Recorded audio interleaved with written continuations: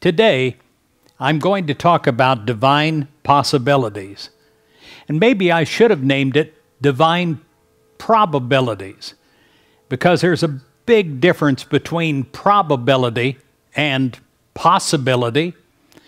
With God, it is always a probability of what's going to happen in your life. But let's be honest, in human mind, depending on our degree of faith, that becomes a possibility. We can take God's good and do with it what we choose. And I pray that you choose to make every possibility into a probability.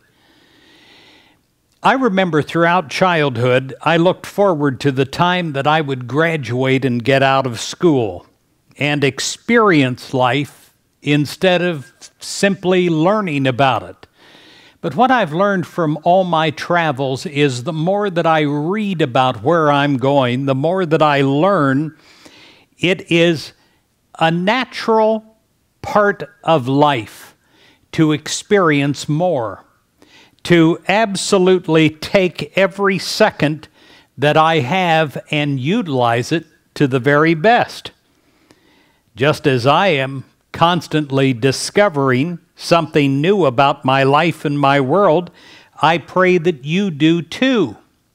I pray that you realize as you open up every new day that it is new. You can make it new.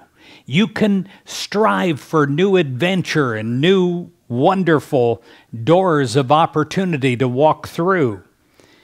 You're constantly being guided by God to new doors of probability, of good and of opportunity.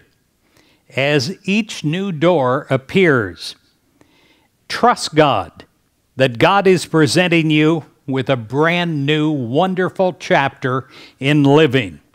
Don't ever get to the point saying, well, I'm this old now and I've seen it all, I've done it all. No, you're still alive, and that means you're still here to learn, to grow, to experience new things. And with God as your teacher, you are a student of the divine possibilities and probabilities and never-ending adventures. God will always open new doors of opportunity for you.